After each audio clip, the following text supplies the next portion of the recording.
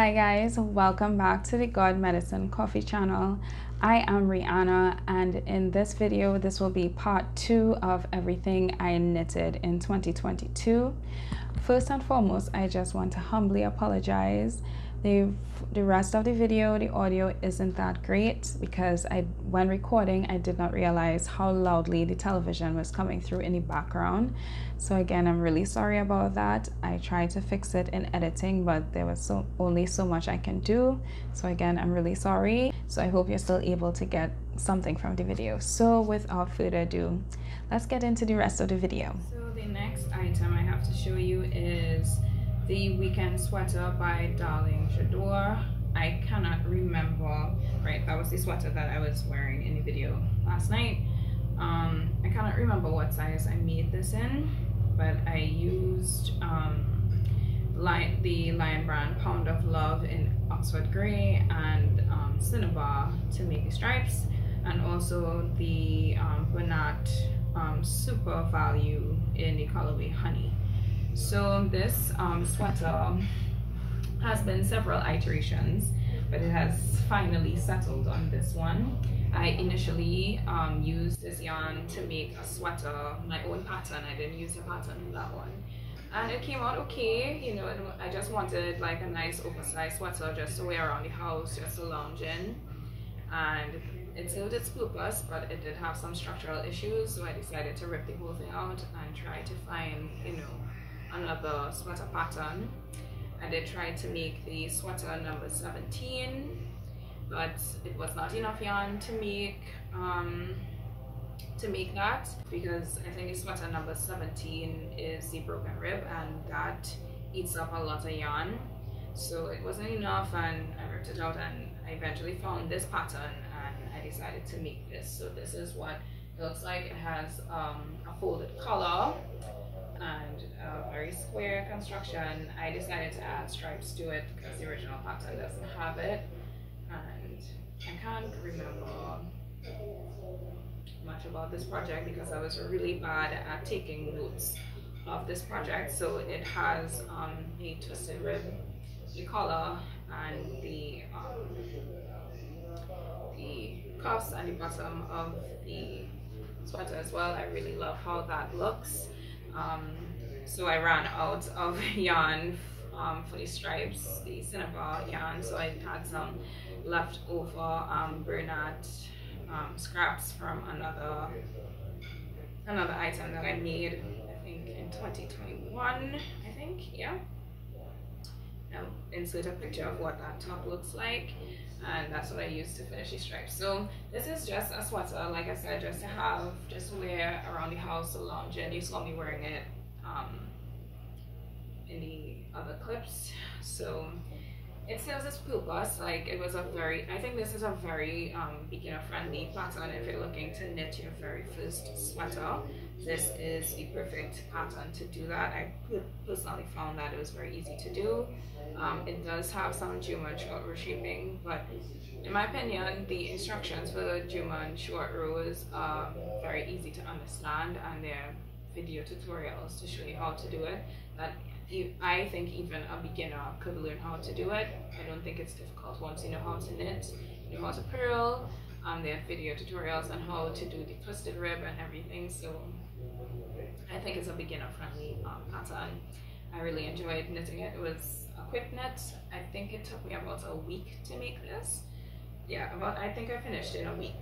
Yeah, so it was pretty easy, and it's true to its name. It is a weekend sweater that you would just wear and lounge around the house in over the weekend when you don't really have much to do. So I think it definitely serves its purpose, and I love it, you know, weekend sweater. So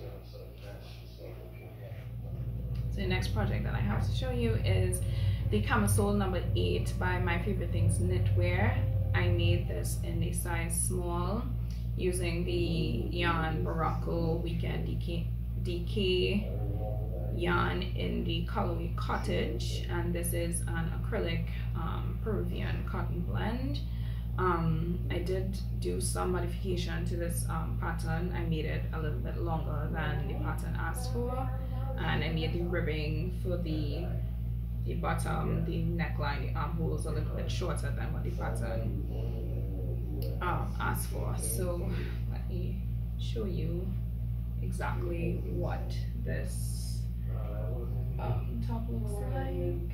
So it is all over cables, and again, I thoroughly enjoyed making this. Like, again, from what I mentioned before, after making the Ondawa sweater, I realized that I do enjoy making cables, and this project was really fun to do. I used my cable needles same way, and I enjoyed making this. And I remember when I saw the teaser for this pattern on Instagram, I was just waiting for the English pattern to drop. I went to my local yarn store, I bought the yarn, and I was just waiting patiently for the pattern to drop because I was really excited to make this. So when I first saw it, and I'll insert a picture of what the original design looked like, when I saw the color and just how nice it looked, I already envisioned myself wearing this top to get some water. I already envisioned myself wearing this to class, wearing this for clerkship. And yeah, I did use about 4 skeins, so the cables definitely eat up a lot of yarn because I used about 4 skeins of the Baracco weekend yarn. So yeah, it does eat up a lot of yarn. So because of that, yeah, so I had to make the ribbing a little bit shorter because I was running out of yarn. So yeah, I love this, and I definitely want to make this in another color. I think I want to go with a gray, a kind of dark gray, kind of like the original pattern, or maybe closer to a dark brown, something of the sort. But I definitely know I want to make it in a dark color. I just want to show you all these beautiful cables and just how great this looks. It feels really nice. I really like this yarn from Baracco. It's not the softest, but it's definitely feels a lot better than some of the cottons that I've used before. So yeah, and I've been able to get a lot of use out of this. So I definitely want to make another one. And yeah, I don't know if I necessarily want to use mohair. I might, because I do like how, the halo looks and everything. So I might consider it, but just use something. I just want a deeper, just to see how the cables look in a deeper color, like a more gray. I just think it has a very kind of dark academia look to it, and I think if I knit it in a deeper color, it will kind of give off that vibe, So yeah, console number 8. Right, so the next project I have to show you is this one here. I hope this is it. Yeah, this one doesn't really have, the pattern doesn't have a name because I got it from the Bellish app.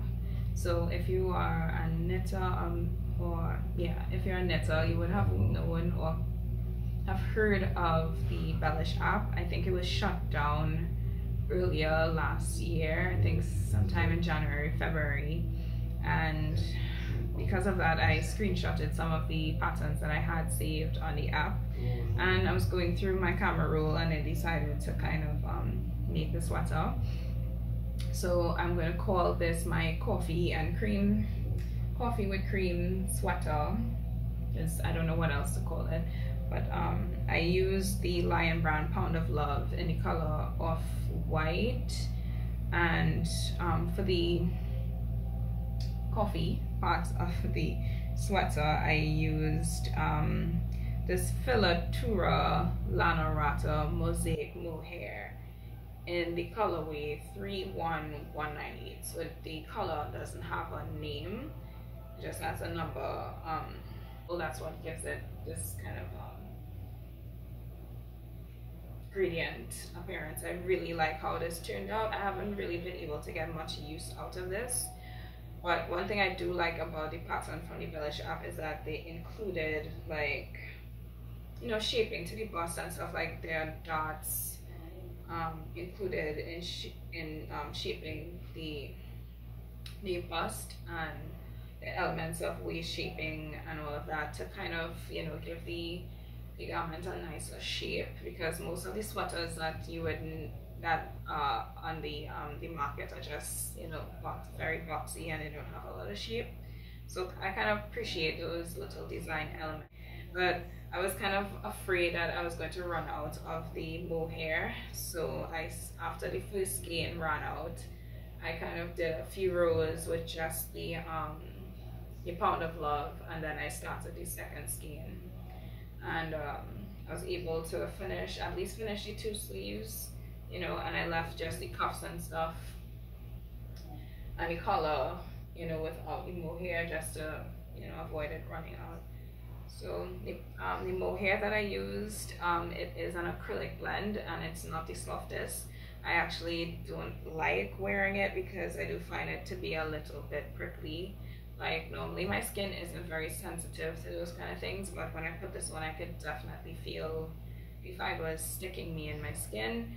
So I don't really like that, so I washed it. I used fabric softener to try to get the to make the material softer, but it hasn't really helped. It's still very prickly. But this is my coffee and cream sweater. I do love the transition between the light browns to the dark browns, and just to see give the pound of love yarn this really nice kind of heathered appearance. I really like how it looks, and I mean yeah, it's just really nice, you know. But I do think yeah, I think I'll rip out the color and just knit it flat instead of this folded color. Yeah, I think that I'll be able to enjoy this a lot more. So, coffee and cream sweater. Alright, so the next item that I made is this one. This is another camisole number 5. I made this in the size small using the yarn Drop Safran in the colorway Pistachio. Yeah. So I made another camisole number 5 because it's my favorite. This time I didn't do any modifications. I more or less followed the pattern exactly, and now that I see like just the pattern for what it is, I really like it. I love how the neckline just kind of swoops around the bust line. I just love how it looks. It has a very pretty shape and everything. I found a really good tutorial for the instructions for the double knitting, so I was able to find a tutorial that showed you how to seam up the double knitted edges in a very seamless way, because I wasn't able to do that with the last one that I did in the beige color, but I was able to get it in this one. So I don't know if you can see, but I was able to get the seams pretty seamless there.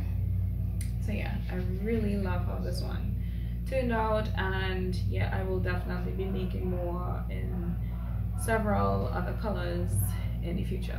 I think I'm just gonna wear this for the rest of the video because I haven't been able to wear it since I made it, because I made it right after my exams. So yeah, I haven't been out anywhere to wear it, so I'll just be wearing it for now. Yeah, camisole number 5. So the next item is the April cardigan by Petite Knit. I made this in a size medium using Drops Merino extra fine in the colorway Desert Rose, right? The only modification I made to this pattern was that I knitted the body 2.5 inches longer than the pattern called for, and I did for the button band, I did double knitting instead of ribbing, and that's about it. Yeah, so this pattern I am the most proud of. Like, this turned out so beautifully. Like this, let me button it up and show you how this looks. This is the prettiest thing ever. Like, I thought it's sweater number 16 was it for me, but after I made this I was like, yeah girl, this is just something else. I love love how this cardigan turned out. Yeah, so this is my first time ever using wool, pure wool to knit with, and I really like it. It's really soft and it's definitely very warm. I've worn it out a few times and it looks lovely. I just love the finish. I think the double knitting button band looks a lot nicer, because one thing I noticed from from pictures on Ravelry, the first button on everyone's cardigan, well, not everybody, but most people, the first button on their cardigan tends to pull like this for the ribbed button band, and it doesn't really have that with the double knitting. So I think that kind of made me want to go with the double knitting instead of the ribbed, because I didn't want to have that kind of pulling in front that look like that, you know. So yeah, I just love, you know, how has these little details on the shoulder, that kind of there, all the different, you know, it's just a really solid, beautiful cardigan. I really love how it turned out. I was really proud of myself when I made this. It's like I really put a lot of effort into it, because I really wanted it to be, you know, something that's actually wearable. Like I could wear this out of the house and it's going to look good, you know. So when I was done, I was like, wow, like give yourself a round of applause. It looks lovely, you know, as an open cardigan, and it looks lovely, you know, buttoned up. Just looks so good.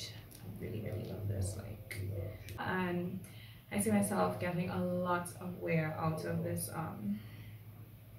this cardigan. I love it so much. It's so pretty, and I love the color. You know, I was expecting this this desert rose to look a bit more coral. Like on the site, I bought it from Wool Warehouse, and on the site it looked a little more peach kind of coral color, so I was expecting that, but in person it looks more blush pink. So I mean, it's fine. I could live with it. I could live with this color, because it does go with anything, even with, you know, this green, this pink with this green actually looks really nice, you know, pairs well together. So I think I have an outfit right here. But yeah, really proud of this cardigan, and I definitely want to make more cardigans this year. I've made so many sweaters. I definitely want to make more cardigans, and I have more in mind. I'll share more on that later. The next thing that I did was the twisted loop top by Other Loops. I made this in a size small, I think, using Drops Loves You number 7 in the colorway Plum. So I didn't do any modifications to this. I knitted it just as the pattern required, and I love it. I love how it turned out. Just another really great camisole.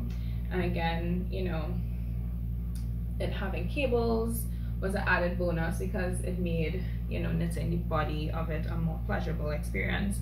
Usually after you get through, when it comes to knitting camisoles, after you get past the straps and you join for the body, knitting it becomes really mundane and boring. It just kind of, you just can't wait to finish. So with knitting this with the cables and, you know, reading the charts and everything, that made the knitting the body a lot less boring, a lot more interesting. So it just give you a nice, you know, view of the top. It looks pretty similar to the other camisoles that I made, you know. It's a 3x2 rib pattern, and it's just really beautiful, and I definitely see myself getting a good bit of use out of this. I can see myself wearing this to class, wearing this, you know, as a nice top to run errands in. You know, it's just really cute, and I think I may make another one. I could see this in like a kind of icy blue color, you know, just so that the cables could show up a little bit more. Like in person you can see it, but on camera it kind of seems to disappear. But it's, you know, a nice pattern and very pretty, and I really like it. So I'll definitely be making another one. So yeah. Right, so I just have a couple honorable mention items that I started knitting last year, 2022, and I finished early this year. So the first item is this. This is the Oslo hat from Petite Knit. I made this using the Lion Brand Wool Ease in the colorway dark rose heather, and for the stripes I used some leftover Pound of Love in Oxford Grey. I made this in a size small, and this took like a day to finish, and this was like my first official time making a beanie. Like, I've made a beanie before, but it was for my godson and it was the size of a fist, so it's really tiny. So this was my first time, you know, officially making like a full size beanie, and really enjoyed it. Definitely would like to make another one. I really like how it looks. I love this color. I love this Wool Ease yarn. It's the first time I'm ever using Wool Ease, and I love the rustic appearance of it. The little white fibers in it, I don't know if you can see, but it has a very nice rustic appearance that I really like, and I just think it's the prettiest thing ever. I just love the color. When I was just perusing the mall, you know, doing some last minute shopping, and I passed through Craft Creators and I saw this one skein remaining, and I bought it, and I told myself, yeah, I'm gonna make a beanie of this. So I really love how it looks. I think it looks really cute. Yeah, I love it. I love the color and everything. I just think it's really cute. And the next thing that I made was this cardigan. This is the game set cardigan from Kara's Knits. I made this in a size medium using the Drops Alpaca Boucle mix in the colorway gray. So the pattern originally called for me to use a 6.5mm needle, but I used a 5mm needle instead because I thought the gauge looked a bit too loose for my liking. So I wanted it a little tighter, so I followed the instructions for the size medium instead of small, just to kind of even it off there.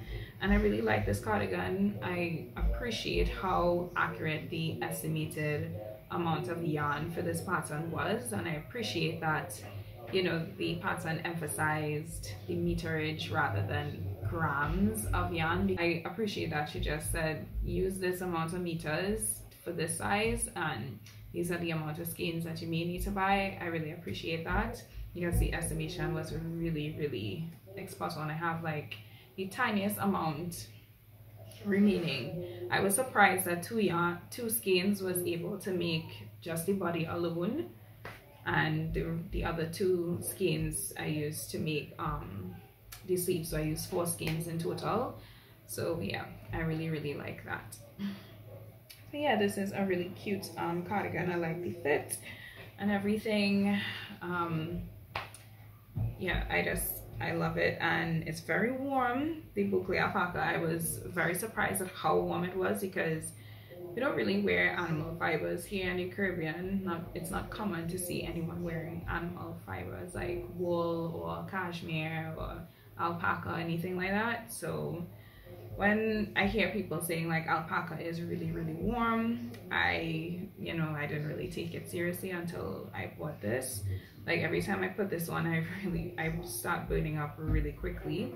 Well, I have on my air conditioning right now, but this will definitely help me out when school starts back and I have, you know, lectures in the coldest lecture theaters in the world. In my opinion, I think they are the coldest lecture theaters in the world. So this would definitely help me out, and I love the modern design and the modern fit. So it looks really cute and stylish, but at the same time, it's going to keep me warm. So love the fluffiness of the Boucle Alpaca. I love this so much. It's so soft. It's lovely. It feels like a teddy bear. Like, this feels really nice.